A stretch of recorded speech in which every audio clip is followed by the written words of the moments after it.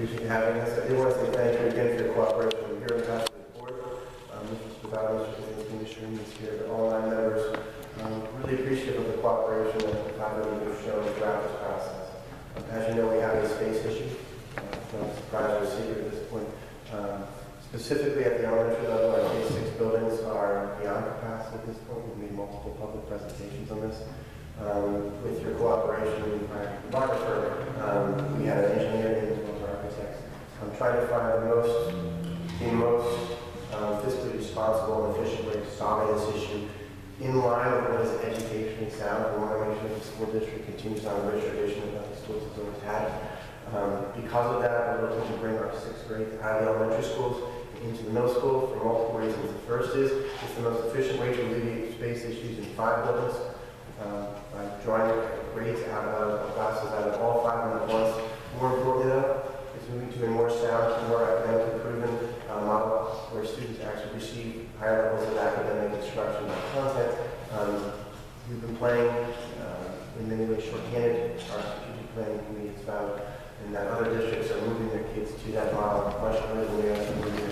And our state data for decades at this point has shown that the dip in our performance as expected at the middle level happens a year later, and we never fully recover. So if you combine both our facilities and space issues with this demonstrated academic need, it seems that for once both problems kind of solve themselves together. But to do that, we need your help. The district was prepared and determined to move forward. We did reach out, and based on that, I want to thank you for offering to, in a way, obtain the property necessary for the district to do what is necessary to move forward in a more fiscally responsible way to taxpayers. And at the end of the day, we both draw from the same source. And if there are ways that we can work together to do that more responsibly and more economically, such as this, I certainly appreciate it. Taxpayers understand that. At this point in time, planning-wise, we've shared plans with the commissioners a number of years back. Those plans have been significantly modified.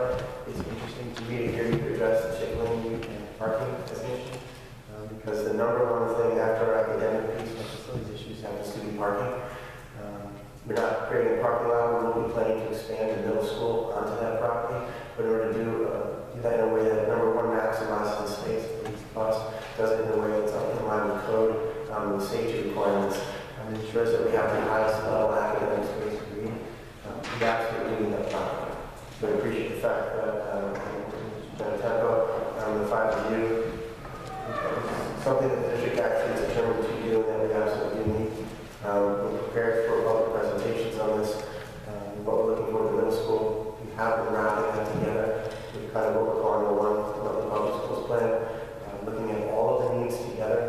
There still are remaining elementary needs, and there's always the question of high school.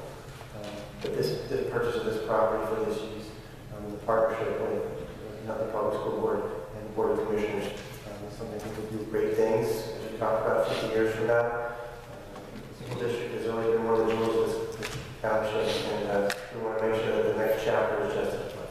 So I appreciate all the work that you're doing. Mr. Lazovick, before we let you go home on a late night, can you just explain to everyone what's driving, the space issues as far as one week back, as far as the special ed, because I'm a graduate, the class of 1983, and I know our class sizes were much bigger then, as we discussed. So just to get into a little bit of how the footprint has shrunk and the reasons why. There are a number of issues that people try to put on one versus the other, but generally speaking, to be specific and kind of lay them all out generally. First is that requirements have changed over time since you arrived in school, and how we're allowed to use the space is different now by state law. We cannot put the same number of students into the same rooms as they were. As school districts, as school buildings age, they get smaller even though physically they don't change size. It just happens. Second piece is our special services. For the most significant pieces of public education, it's been to support students with special needs. I think it's a fantastic thing. It's one of the things that makes this country unique when it comes to public education. But in order to do that, it takes more resources than most states. It has altered our budget as a school district, and it's altered living space. When we had classrooms where you got 25 or 30 students, in a classroom now you have 9 or 11. So we need 2 or 3 classrooms just to support the same number of students where we could have had more. So that has changed as well. On top of it, the academic program has changed. We offer more to students at every level. Specialized instruction in small groups, as well as technology, in radically different math and language arts. We have a rich program that goes beyond with music, art, and everything needs space to do that. Right now, we have a number of our elementary buildings sharing those rooms, which is not ideal, especially when you want kids to begin to work and create that work and leave it there and come back the next day. Those things are happening. So that has happened as well. On top of the fact that when we have demography and refer to a time when the district had larger class sizes. Based on the way the town was laid out in 1983, those houses could produce a certain number of school-age children. The township has changed dramatically since then. We have fewer kids than we did then, and more space issues, number one, because of the changes I mentioned. My concern moving forward is that we know, just based on experience, that the existing, 1983, the existing layout of the town could produce more school-age students than we have now. Since that time, the town has changed, and there are more residences from which we can receive school-age students. So if you couple the two of them together, there's every possibility for the demographer that we could have gradually over time, which we're showing at the elementary levels, year after year, not just 2 or 3 sections of kindergarten, but 4 and sometimes 5 sections of kindergarten. And it hasn't proven to be a bubble at this point. We've maintained that for 4 years in a row, which is unheard of if you look at our past demographics. So those pieces certainly have added as well. The other big piece at the elementary level specifically, I think, was a decision by the board, which academically is unquestionably the right decision, but you have to take into consideration budget and space, was moving from half-day to full-day kindergarten. So the same age, same number of kindergarten age students would take up twice as many rooms and be servicing them through the entire day. I will say that feedback from the Nutley teachers who have been here through that change, first grade teachers specifically, they noticed a dramatic difference of the preparedness. It may sound silly, but if kindergartners are aging up into first grade, it makes a difference. I'm happy to report that we've been hopefully transparent in our student performance data. The state released the first round of elementary park data this morning, and we turned it over and presented the initial findings to the Board of Education across the street this evening.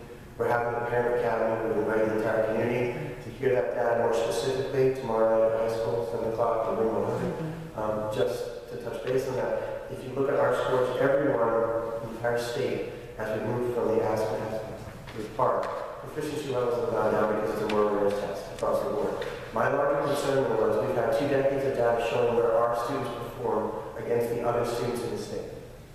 And so I was less concerned about initial proficiency scores as to how our proficiency scores compared with everyone else across the state. And the good news is at the elementary levels, we far outperform anything that we've had in the past 10 years as far as student performance when you look at English and language arts. It's great. So the academic program changes and the work that our teachers on the ground are doing, getting our parents involved in strategic plan, and the decisions that the board made to direct finances into the classroom, I'm hopeful of showing impact. Again, we have 4 consecutive years at this point of increased advanced placement participation at the high school level and increased scores on those assessments, and now we're showing a flip. You have a more rigorous test in the entire state moving down proficiency-wise, but where we were at average or below average, we were significantly above for the first time.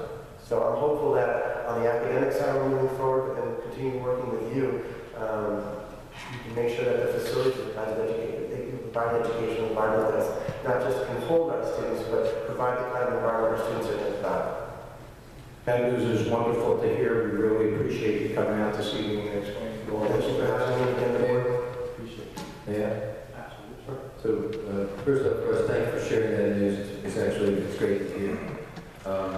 Which means the academic changes that you made, the rigor that you've been putting into the system is actually starting to pay some dividends. It's really great to hear that. Just for me, because I've been quoted as commenting on what's driving the need for changes in our facilities, and I've summarized it in sort of a very brief, maybe more cryptic way than you just walked us through, but I want to make sure it's fair and accurate. I don't want to misquote. 21st century education, 20th century growth. Yeah, it's that cryptic, 21st century educational needs based on 20th century infrastructure. But the essence of that means that even if we were to take the current volume levels of school, add to it the projected volume levels of schools, that would be less than the volumes that we had when I was in school and now in school. Right. So one would think on a volume basis, what's the issue, right? And that's, the volume is not the issue. In the reality of where we are today, volume is an issue, but the reality of like comparing it against history, it's just not an issue. Right? That's what I've explained. The drivers for me have been is a decision that says we would absorb space differently we're using it today. Full day kindergarten uses more space today than it used to because it's half. We've had changes in classrooms.